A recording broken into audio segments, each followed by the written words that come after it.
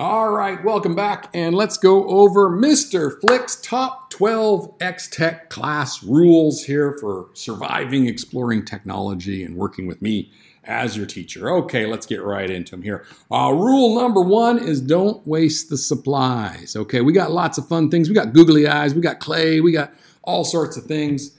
Just make sure that just make sure to use a responsible amount of it. We got fabric and all sorts of things. Please just be responsible and just don't waste anything. I would hate to see things end up in the trash and stuff like that. Number 2, and this is very, very important in this class, and that is if you didn't make it, don't touch it. You will see little clay figures. Yeah, there's some over my shoulder here. Yeah, there they are. You got things and Legos, robots, and all sorts of things. Please, if you didn't make it, don't touch it and we very rarely have a problem with this, okay? So kids can make things and feel confident that no one is going to mess with it or touch it. That's just how it is. Okay, so, and rule number 3 is very similar to it. If you don't own it, don't touch it. So students leave out their headphones and, their Apple pencils and all that kind of stuff. Just leave it alone. If it's not yours, don't ever touch someone else's MacBook or, whatever they're working on. Just leave it all alone. Don't mess with their microphone settings or anything. That's all their own stuff. This is my stuff here. If you borrow something like my microphones, my cables, adapters, just put it back when you're done and clean up after yourself. Okay, so that goes with like Legos. If you build something like, oh, I don't really need that part, go put it back in the cabinet where you got it from so I don't have to clean up after you, and that'd be really important.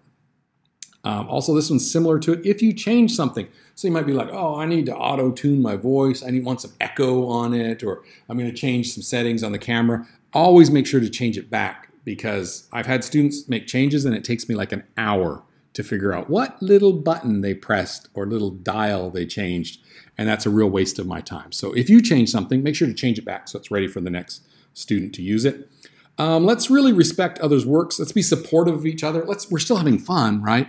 But, someone starts to sing or someone, makes a poster, just be really supportive, be honest about things, but be very supportive. Let's support each other in here so we can take chances. And that's what I'm talking about here. Number 7, really stretch yourself. This is a safe place.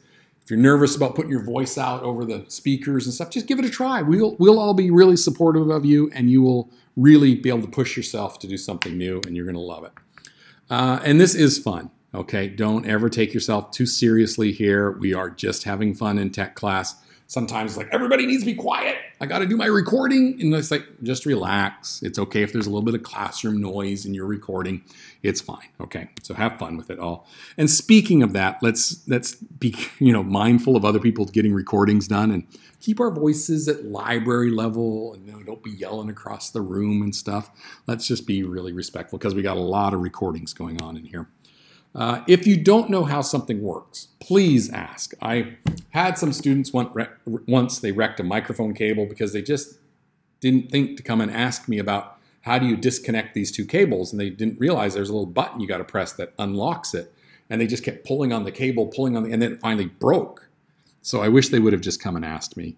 And that there's just a lot of equipment in here, and maybe I trained you on it, a year ago, and you forgot how it works. Don't worry, just come up and ask me or ask a classmate. Say, hey, how do we turn the camera on again? Or how do I disconnect the microphone? Or whatever, just ask and it'll all be cool.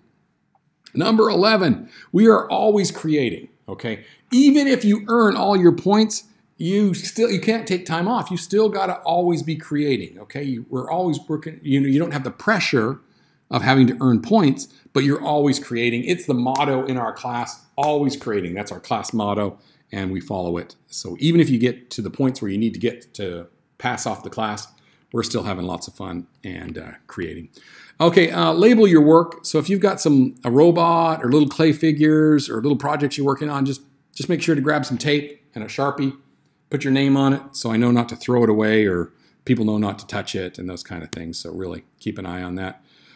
If you are lost and nothing makes sense, please just go back to the Tech 2 page and review what's going on. Look at the student examples and maybe talk to somebody who's earned the Tech 2, but trust the website.